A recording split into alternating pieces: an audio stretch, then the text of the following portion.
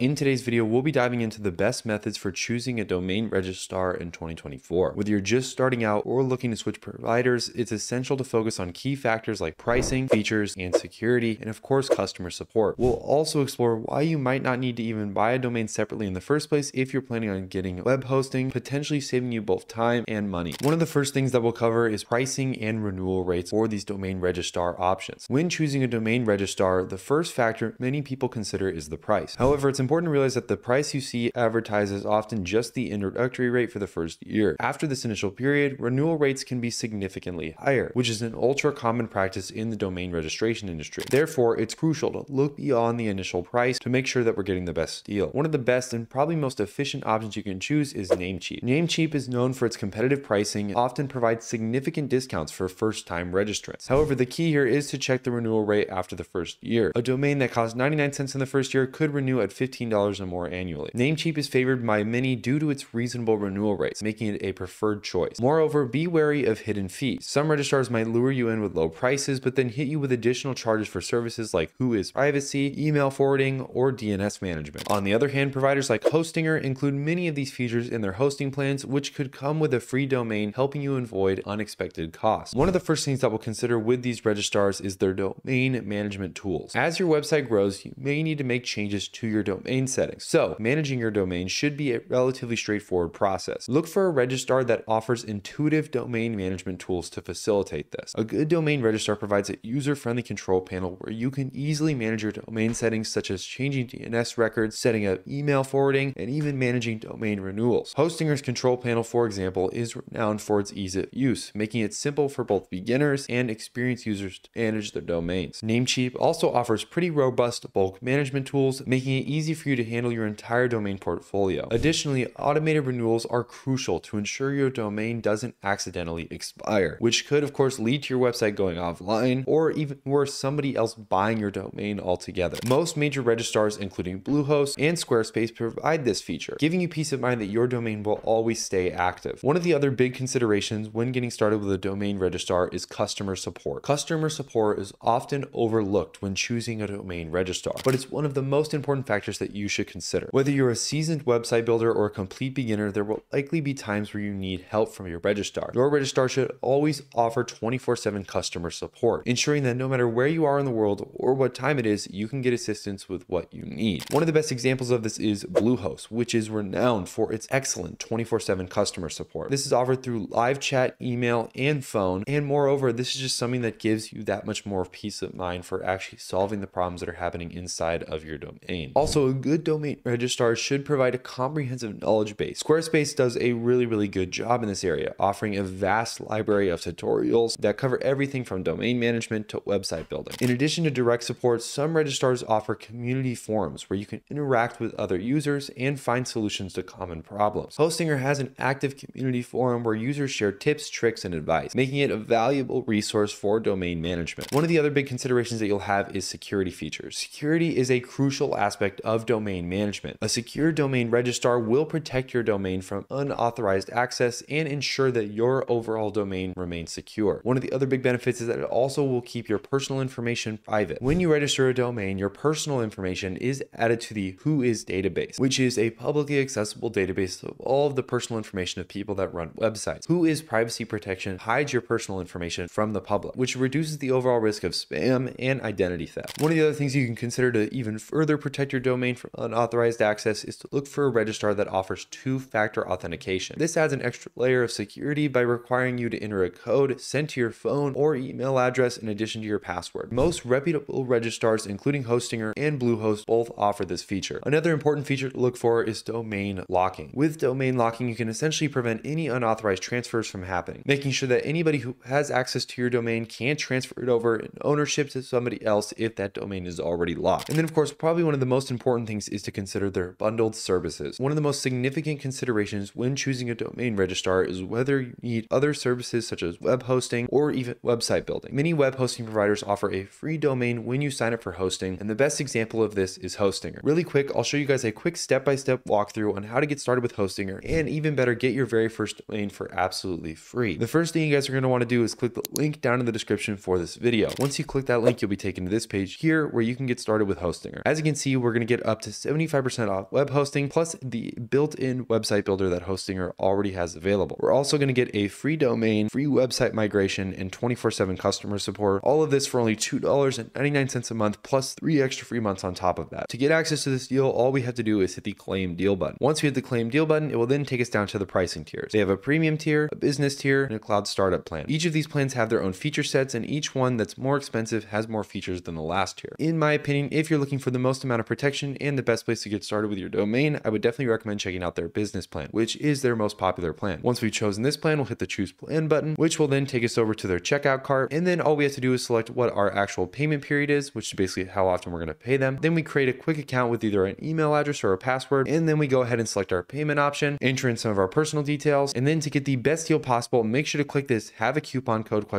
And enter in the coupon code MyFirstWebsite, all capitals, no space, and hit the apply button. Once you enter in that specific coupon code, you'll have the best deal possible when getting started with Hostinger. If you guys also want to check out any of the other hosting platforms that we talked about in today's video, make sure to use the links down in the description. They're all super solid options, and these are definitely services that I would highly recommend. Namecheap is probably one of the best ones too, so make sure to check out the link down in the description for Namecheap as well. Hopefully you guys enjoyed this video. Let me know down in the comments below what you think about these domain registrars. And of course, also, if you're curious about getting started with any of them, the links down in the description below are affiliate links, and they do go towards supporting this channel. So thank you in advance for supporting us. Hopefully you guys enjoyed this video, and I'll see you guys in a future one.